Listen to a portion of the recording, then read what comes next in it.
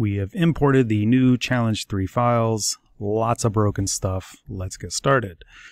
Number 3, the player can't control the balloon. The problem is in the scripts, player controller, which is on the balloon, player controller right there. At the top, they have a rigid body defined, but they never have assigned a value. So it's never been initialized, and here they're trying to add force, but they never have it quite initialized with a value. So we need to say player RB equals get component and grab that rigid body that is there. So now when you try to add force, it will actually add it to that rigid body. Go back here. Player. Let's collapse some of the stuff. Got way too many things open. So now we actually have a rigid body. So when we play, we can send it way up in the air, although it's, if we turn off maximize here, it is way going off the screen, but we'll fix that later. Let's look at the next part. The background only moves when the game is over. The background should move at start and then stop when the game is over. And before moving on here, I'm going to set this to like, I don't know, 6, maybe even smaller than that. But the background, this move left script, we can open that here, should only be moving left. So what this is saying, if game over, in other words, if it's true. So we want to say if game over is equal to false, then translate left. Number 5, no objects are being spawned. Make bombs or money objects spawn every few seconds. So the problem here is in the spawn manager script, it is doing an invoke repeating of prawns. Those are seafood. We want to run spawn objects. So whatever the name is, you put that inside this string. Oops. Not sure what that was, but let's just spawn objects. There we go. So now it'll run the correct function and it will spawn objects.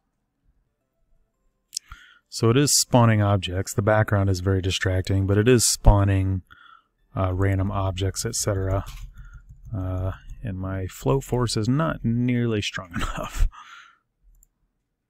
We'll set this to like 20. Number 6, fireworks are appearing on the side of the balloon. That's because the player balloon, this fireworks, is over there. So if we move that closer to where it should be, creating fireworks, there. And it's a child, so it'll follow it around. That'll fix that problem. And number 7, the background is not repeating properly.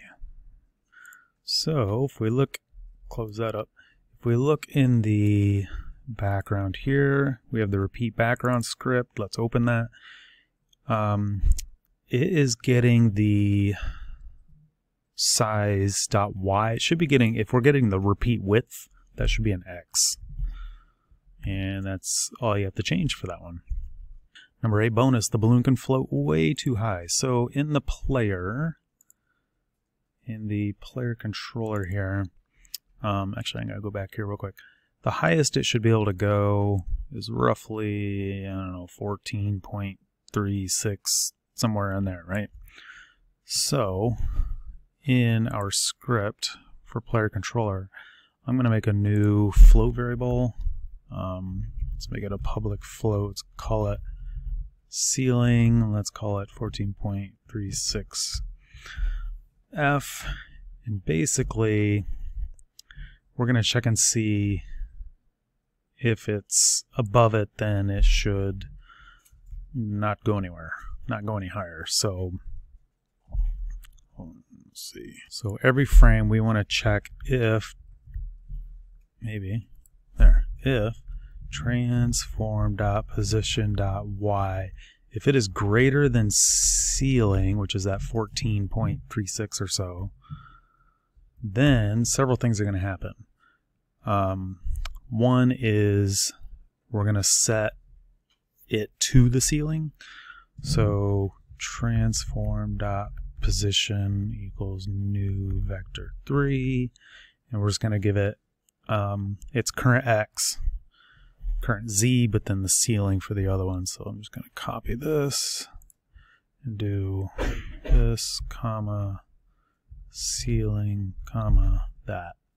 So that should be a z, that should be its current x, and then ceiling. So that will stick it to the top, so when it tries to go above ceiling, it sets it to ceiling without messing with the x and the z. Now, if we play that, when we go to the top, it kind of sticks until that velocity runs out, and then it falls back down. So if we fling it into the top, I let go, it takes a while before it comes back down. So one thing we can do is it's still writing that velocity and not coming back down, so that velocity is gone. So if it tries to go above the ceiling, we can just say, okay, player RB, your velocity is equal to, and that's a vector 3, so we're just going to say vector 3 dot 0. And now, maybe, if I can switch over here, when we try to go above the ceiling, it just kind of falls off because it resets that velocity to 0 and it just hits the ceiling. Might be a little low. Let's make that 30. And the last one, number 9 bonus, the balloon can drop below the ground, make the balloon appear to bounce off the ground, and a sound plays. So, back in player controller,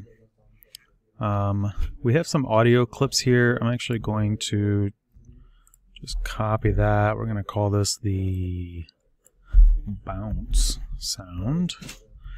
And also, back here, we're going to make it easy to detect what we hit by setting this to tag as ground.